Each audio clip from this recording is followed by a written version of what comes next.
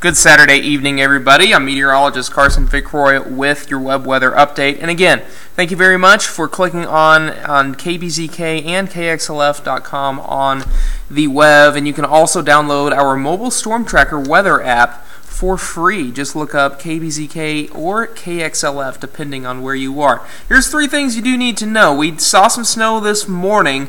The snow has been melting throughout the day, therefore those road conditions will continue to improve throughout the evening. I am expecting a dry and cool Easter, perhaps a few clouds around, but that will not be impacting any sort of brunch plans. However, in the evening, that's where we could start to see the issues, because I am expecting another storm system to arrive for us on Sunday night. That's why there is a winter storm watch out for at least the eastern half of our viewing area, where several inches of accumulating snowfall is possible, and we could see impacts to the Monday morning commute in the form of icy roads and reduced visibility. Satellite and radar, most of the snow we saw from storm number 1 today has died off throughout the afternoon hours. We'll zoom up for you and you can see that cold front, and you've recognized that cold front today. It's been much cooler with temperatures about 25 degrees below average for this time of year. There's that storm system that brought us the snow.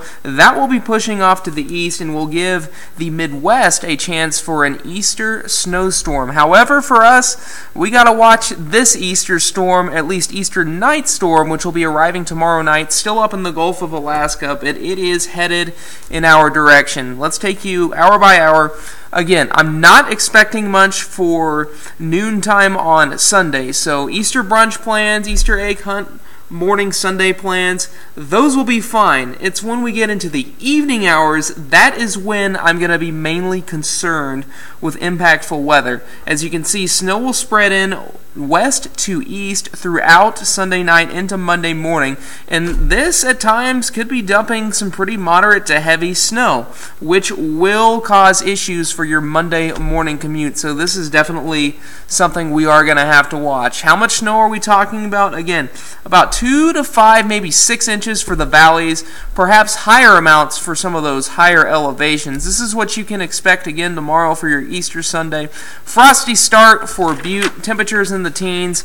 They will quickly rebound with a ridge of high pressure that will be building in with highs in the 40s for the most part, but again, that snow starts at about 10 o'clock. Same story for Bozeman. We'll start to see that precip roll in by 6 or 10, so Easter morning plans, just fine, but as we head into the afternoon and evening hours, that's where our main impacts can be. Thanks for watching.